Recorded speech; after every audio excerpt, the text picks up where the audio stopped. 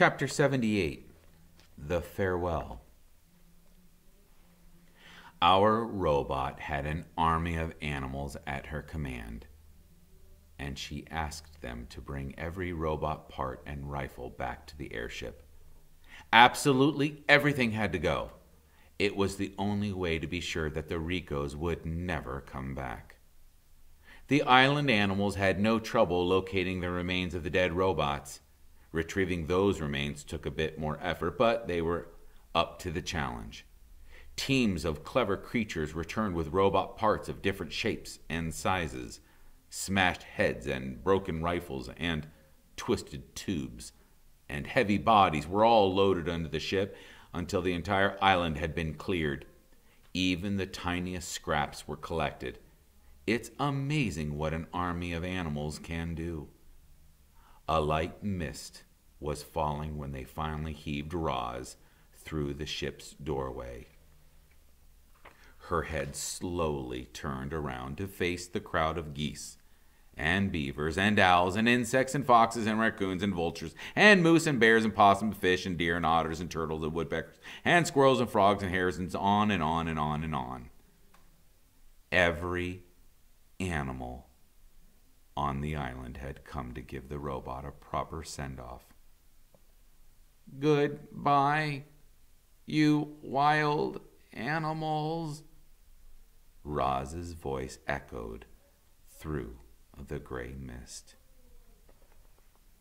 The wild animals smiled, and then a few of them started to roar.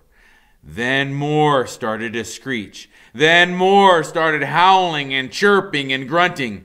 Soon every creature was hollering goodbye to Roz.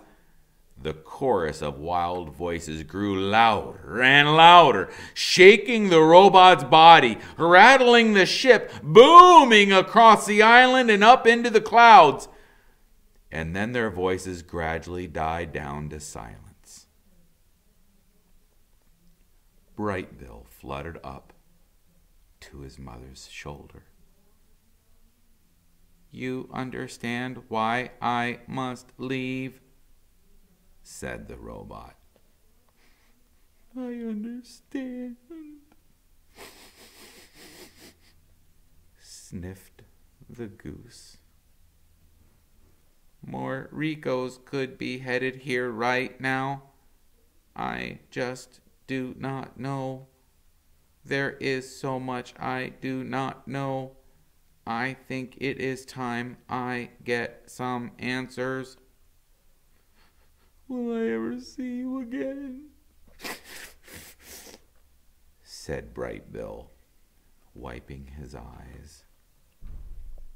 "You are my son, and this is my home," said Roz. "I will do everything in my power to return." Brightbill hugged his mother's worn face. "I love you, Mama." "I love you, son." The goose fluttered back to his flock.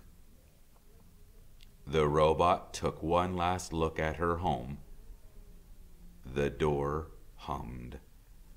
Close.